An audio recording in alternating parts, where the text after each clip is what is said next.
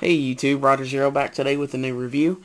Today we're going to be taking a look at the SH Figuarts Kamen Rider Double Cyclone Joker Xtreme and what I'm going to be calling an overdue review.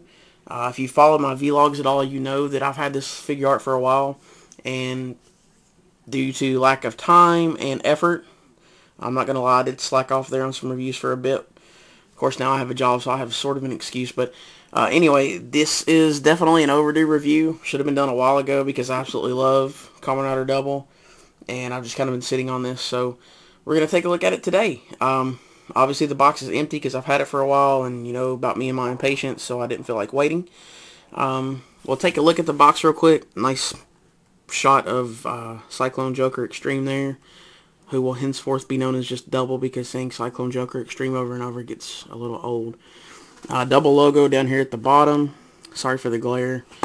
Silver box, which is basically a normal color, but since Cyclone Joker Xtreme has a big silver spot here in the middle, they just kind of went with that. I guess it was easier for them, but whatever. Cyclone, or Kamen Rider Double, and Cyclone Green coloring there, as I was trying to say. A few good shots of Double right there on the back with the Prism Bicker, some action poses, and look at me, I'm a badass pose there in the middle. And yeah, go ahead and take a look at the accessories. Gonna leave this in the background there. Not very many accessories with this one.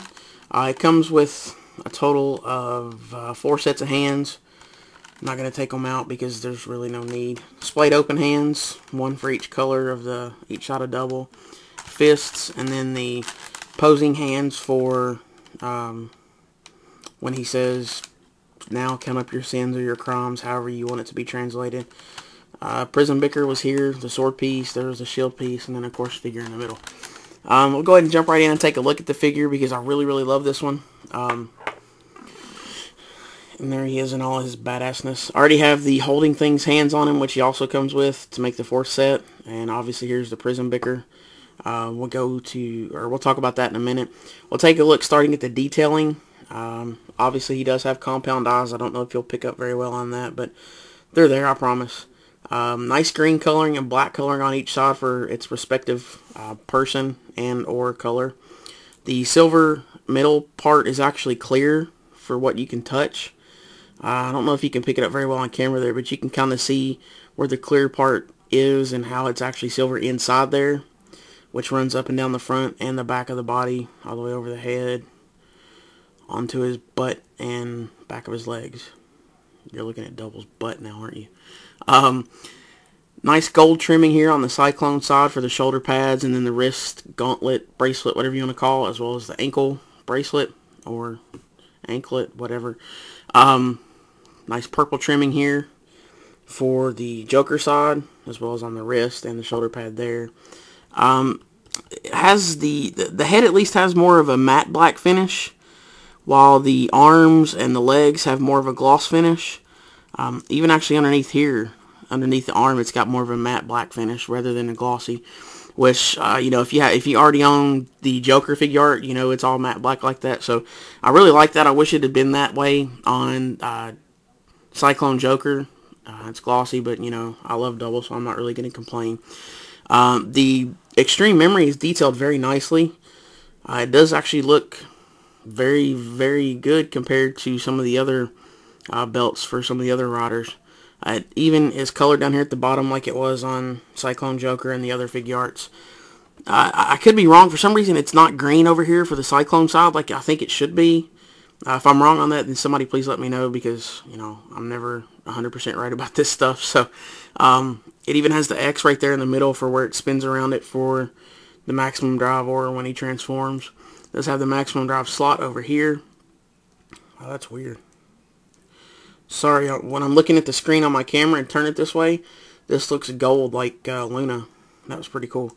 Yeah, I'll go ahead and take a look at the articulation. Standard Figuarts articulation that we've all come to know and love. You know, shoulder goes all the way around, moves up and down like that. Elbows are nicely jointed there. Wrists, no problems here with movement.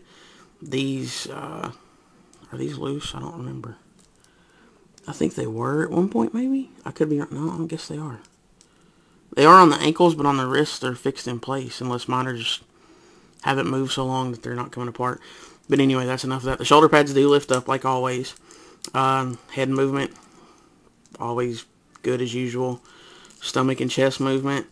The legs are kind of the standard Cyclone Joker double form, or not double form, but double line of legs like all the others have. You can see they pop off there to be wielded as a weapon. Oh, that was completely random.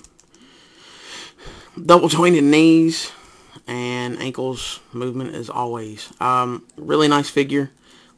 Really, really love this thing. Look at the prism bicker. This one is very, very nicely detailed as well.